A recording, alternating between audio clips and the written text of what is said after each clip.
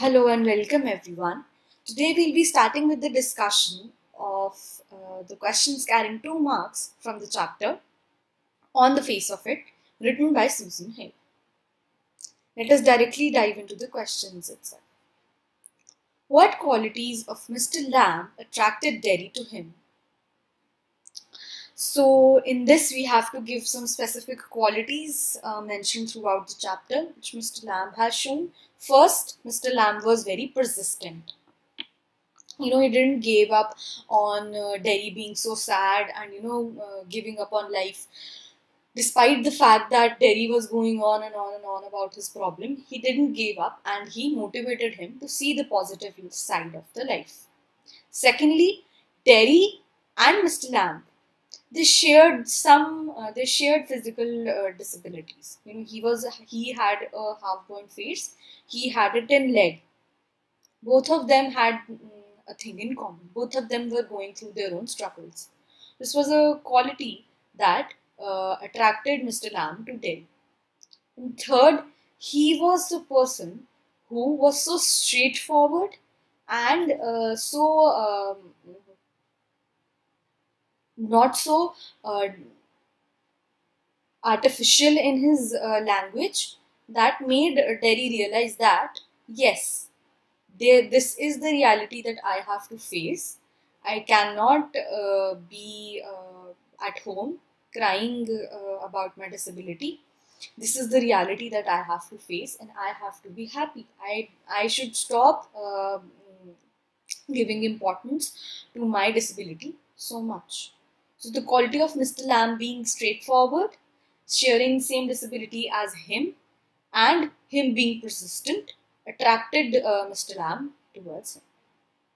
What did Derry's mother think of Mr. Lamb? So Derry's mother didn't think good of Mr. Lamb. He told Derry that she has heard things about him from the people of the town. Although they are they are living here for just a span of 3 months, which is heard many rumors about him being crazy. So that is what Derry's mother thinks about Mr. Lamb, and she is afraid that her son should not go there. Mr. Lamb told Derry the story of a man who hid himself in his room. Why did the man do so, and with what result? So the story of this man is that he stayed inside because he was afraid of dying. He thought that if he would go outside, he would die. Either some bus would hit him, or a man would transfer his own harmful bacteria to him, which would make him die. So that is the reason he was so afraid to go outside, and he hid himself in the room. But one day, ironically, when he was in his room, a photo fell on his head and he died. A large photo frame, it fell on his head and he died. So this is what Mr. Lamb was trying to explain to Derry, that the things that you are avoiding by staying inside, that could happen inside too. If you're avoiding sadness and cruel comments by staying inside your home, the chances are that you could yourself be so much into self-pity that you yourself would not stop thinking about these cruel comments. So one or the other way, you cannot escape the reality.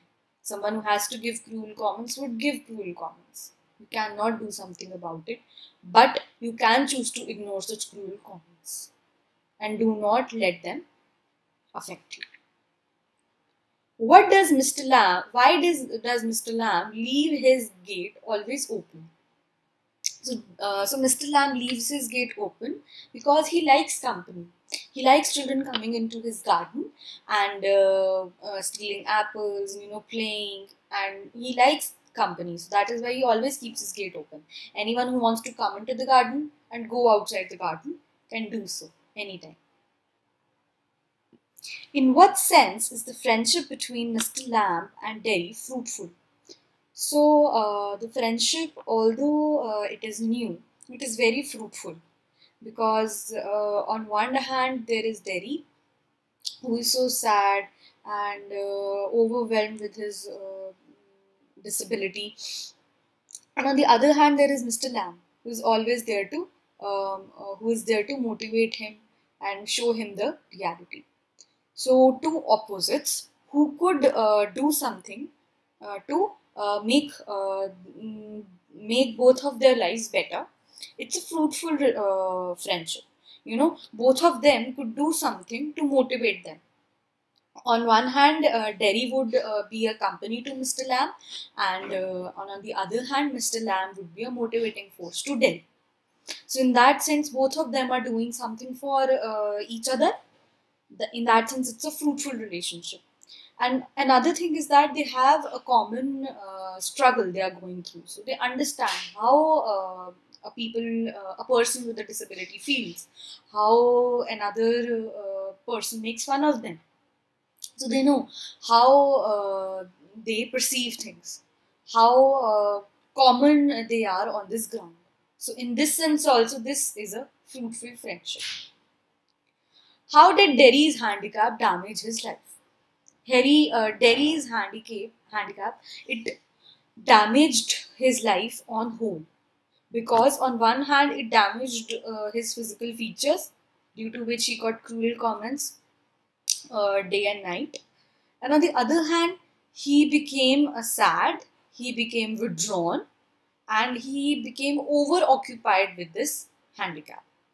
So all in all, it damaged his life as a whole.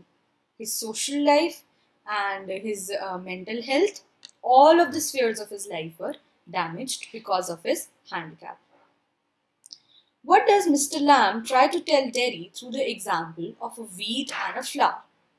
So this example is the mention of the incident when Mr. Lamb asked Derry to see what's behind that wall in his garden. So he says that, it's rubbish. Derry says it's rubbish. But Mr. Lamb says that, no, see it again. So Derry says that, yes, there are some weeds and flowers and stuff like that. So now Mr. Lamb tells him that, yes, there are weeds and flowers. Both of them are plants. Both of them grow in the same garden. But why is a flower plucked and, used for decoration? And why do people admire a flower more and not the weed? Why do they pluck a weed out and throw it away? Just because of its appearance.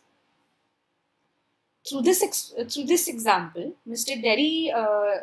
Lamb is telling that people should not judge one on the basis of his appearance. All the living beings are same. We should be treated in the same way. Although we are different in one or the other quality, but we are all same. We are all the children of God. A weed is also a plant and a flower is also a plant. Because of their appearance, they are treated differently, and this should not happen. Through this example, Mr. Lamb is also trying to prove a point that wherever you go, discrimination is there. You cannot avoid it. So it's best to ignore it and move on. That's all for today. Thank you and have a nice day.